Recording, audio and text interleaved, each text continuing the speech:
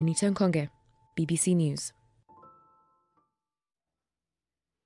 Indeed, some very grave concerns raised in that piece, and we want to talk about that more. I'm joined in studio by Moses Kemibaro, who's a technology analyst, a blogger, and an entrepreneur. Moses, thanks for speaking with Focus on Africa.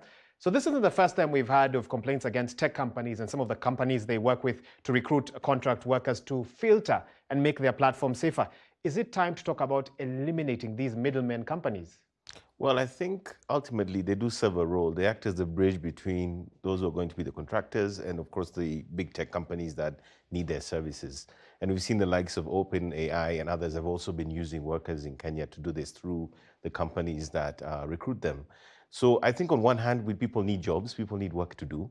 And I think the challenge is that when they go into these situations, they don't anticipate or realize some of the risks and possibly the damage that they could experience as a result of doing this work. And I think that's where really we need to start looking at it and saying, do they understand the potential risks that exist? What are the potential long-term implications, as we saw with this other gentleman? And more importantly, what role can government also play in terms of looking at some of the labor laws and regulations? Because I was actually going to ask you about government. Yes. Surely, I mean, the spotlight is on them in this one. What more can they do to safeguard some of these young people desperate for a job? Here's an opportunity that they wouldn't easily turn down. I think we need to pay attention. You know, the future of work is basically happening right now. People will work remotely. They'll do this kind of work. And I think the government has a role to play in terms of looking at regulations and also measures that they can take to ensure that these workers are protected and safe in the work they're doing.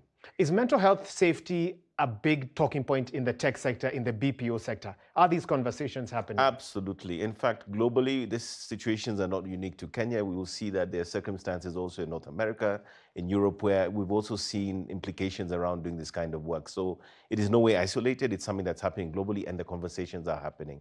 What recourse would, like the young man who spoke to Anita in that report, what recourse would they have? They've lost a part of who they are, and they speak to that in the report. I think the most important thing is right now we're understanding or appreciating these issues, and more importantly, this is triggering measures and cases and other possibilities going forward. I think the counseling is necessary.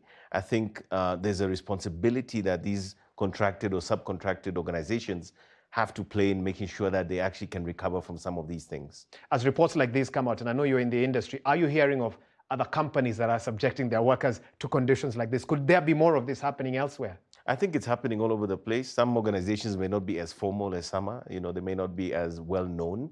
But we do know that in this working dispensation that we have today, where people are working digitally, there are many instances where people might be doing work that has questionable implications around such situations. And finally, a brief tip to anyone out there looking for one of these remote jobs. When should they know, punch out, this is not going to work for me? I think we've got to look at these jobs and say, you know, on one hand, we need Kenyans to have jobs. We need people to be productive. But also we need to balance that with understanding what are the potential long-term implications. Okay. Thank you so much. Moses Kemibaro there, just giving some insights. He's a technology analyst, a blogger, and an entrepreneur, helping us understand more about, of course, these remote jobs and the dangers that come with them as well. But we have to wrap up the program for now. Thank you for tuning in. And of course, we can engage more online at Waihiga Mwaura and at BBC Africa and read more about some of our coverage on the BBC Africa website. But from me, Waihiga Mwaura, and the rest of the Focus on Africa team, it's been a pleasure bringing you today's broadcast. We'll see you tomorrow. Goodbye.